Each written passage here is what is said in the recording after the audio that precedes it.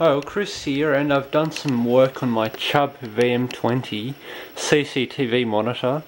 So I opened it up this afternoon, decided to do some work inside, try and boost the filament voltage on the cathode, and hey, it successfully worked. So I've got up to 5.8 volts.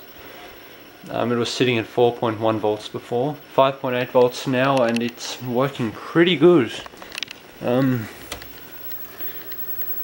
Filament's glowing pretty brightly, though apparently it runs off a 6.4 volt winding, so must be okay. So I've done a little bit of work in it.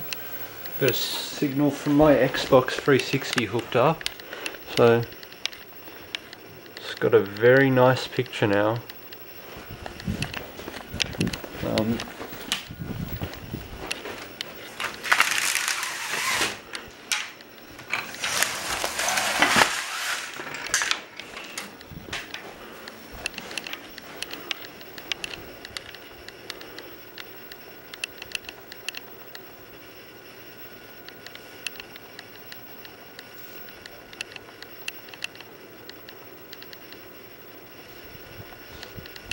So yeah, it's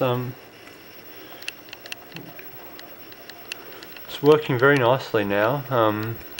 It's kind of hard driving a car in GTA 4 with one hand, but yeah. So yeah, it's working very nicely now. It's very nice and bright. It's got a full usable raster. So yeah.